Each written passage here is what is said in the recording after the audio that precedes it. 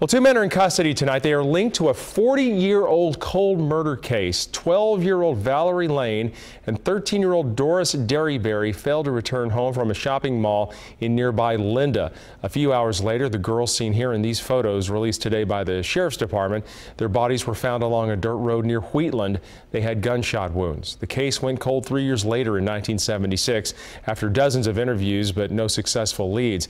And then fast forward to 2014, Yuba County investigators reviewed the case with some newer DNA technology. Evidence led to Larry Patterson of Oakhurst, Oklahoma, and William Harbor of Olivehurst. Both had previously been in prison and had their DNA collected. Harbor was arrested this morning in Linda. Patterson also arrested this morning in Oklahoma.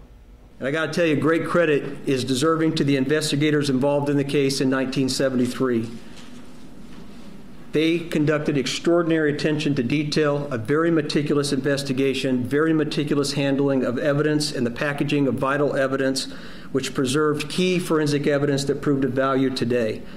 And this was them having the forewarning of knowing that such advancements weren't even invented back in 1973, and they didn't know what was on the horizon. And it was pivotal in solving this case today. Both of the suspects were 22 and living in Olivehurst when the girls were killed.